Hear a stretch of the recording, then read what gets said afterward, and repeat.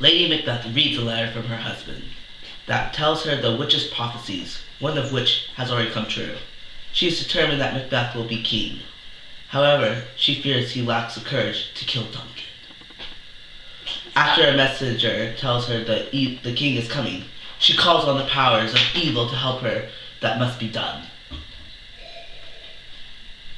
When Macbeth arrives, she tells him that the king must die that night, but reminds him that he must appear to a good, loyal host.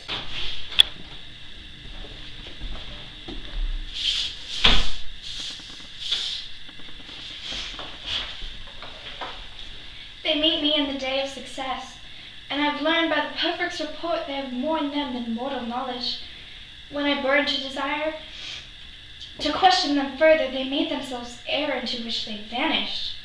Whilst I stood wrapped in the wonder of it, came missives from the king, who all hailed me Thane of Calador, by which the title before these weird sisters saluted me and referred me to coming of the time, with hail king that shall be. This have I thought good to be delivered thee, my dearest partner of greatness, that thou mightest not lose dews of rejoicing by being ignorant of what greatness is promised thee. Lay this to thy heart and farewell.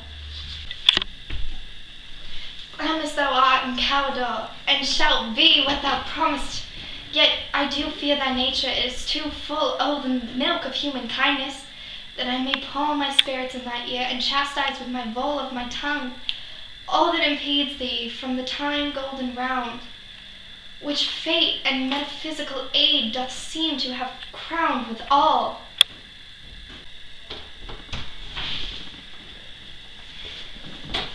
What is your tidings? The king comes here tonight. Thou art mad to say it. It is not thy master who, were it so, would have informed for preparation. So please you, it is true. Our Thane is coming. One of my fellows had the speed of him, who almost dead of breath had scarcely more than would make up his message. Give him tendings. He brings great news.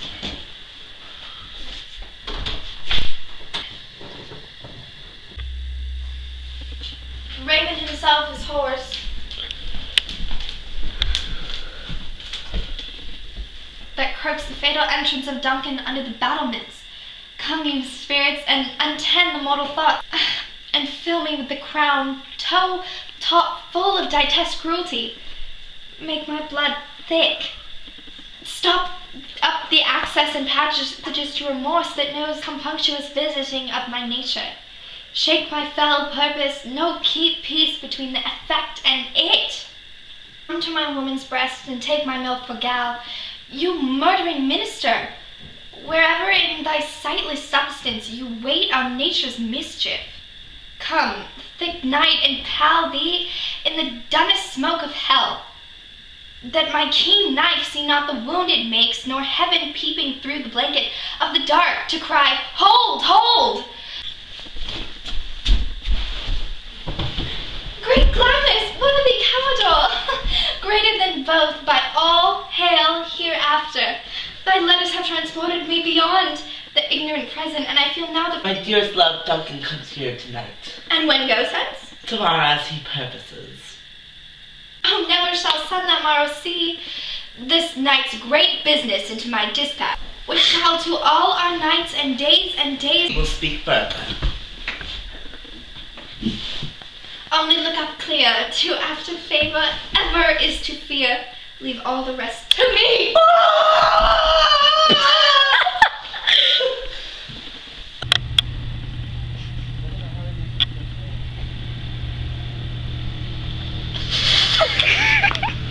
This castle hath a pleasant seat. The air, nimbling and sweet, recommends itself unto a gentle senses.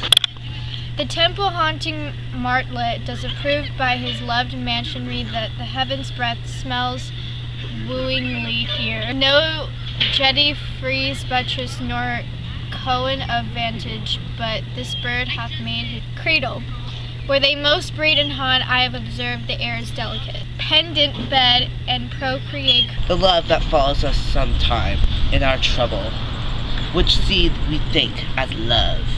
Hurt I teach you, how shall bid God eat us from your pains. and thank us for your trouble. All our services, and every point twice done, and then done trouble. We're poor in single business and content. Against those honored deep and broad wherewith your majesty loads our house.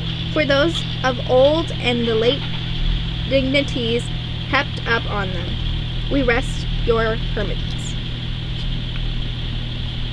We coursed him at the heels and had a purpose, to be impervious, but he rides well, and his great love sharp as spur hath helped him to his home before us. Fair and noble hostess, we are august tonight. Where is the Thane of Calidor? Have theirs themselves and what is theirs in cop to make their audit at your highness' pleasure, still to return your own. Conduct me to the mine host. We love him highly, and shall continue our grace towards him. By your leave, hostess. Oh!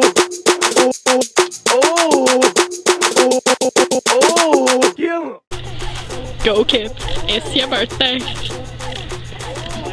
I'm ready.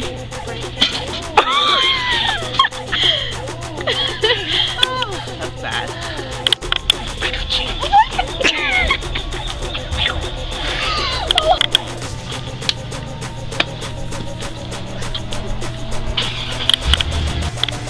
Look at him. Oh, you.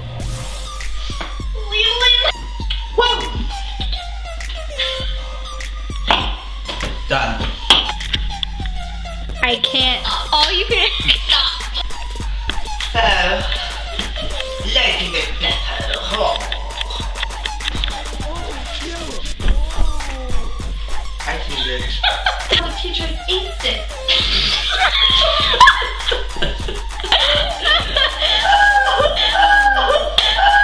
Recording. Last time, or you're gonna get punched. Tomorrow, happy birthday. What am I doing? Am I in the picture still? Yeah.